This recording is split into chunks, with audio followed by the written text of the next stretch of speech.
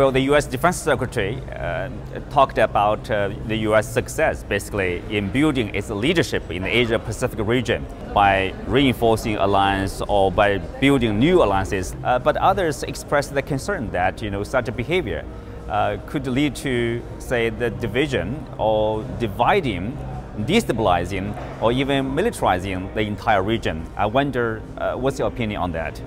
The speech by the U.S. Secretary of Defense has got a lot of attention, but honestly, he has not offered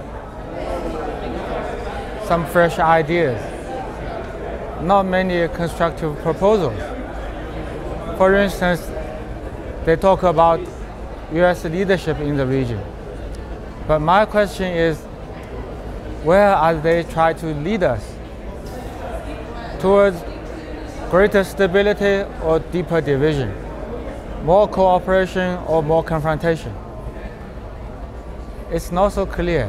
And we have to listen to what they say, but more importantly, we have to watch what they are doing. So the challenge to and violation of One China policy, for instance, and the mounting reconnaissance activities so close to China, setting up of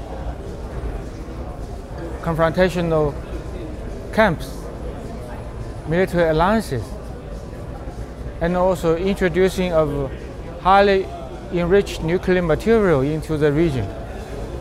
All these things, are they helping us to